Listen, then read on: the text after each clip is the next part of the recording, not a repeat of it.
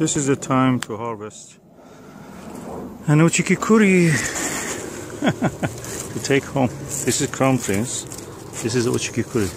So we fancy to eat one Uchiki Kuri tonight, and I'm going to harvest this. I have to bring a knife and cut it. Okay, I cannot do it with one hand, so I just cut it now. I'll leave it here so you should see that how it looks when it is cut. Usually you have to take, if you want to store it, you have to take a little bit of stem here, a little bit of stem there. But this plant may have other fruit, so I just cut it. And we are going to eat it like that anyway tonight, so hopefully that will be alright for the rest of the plant.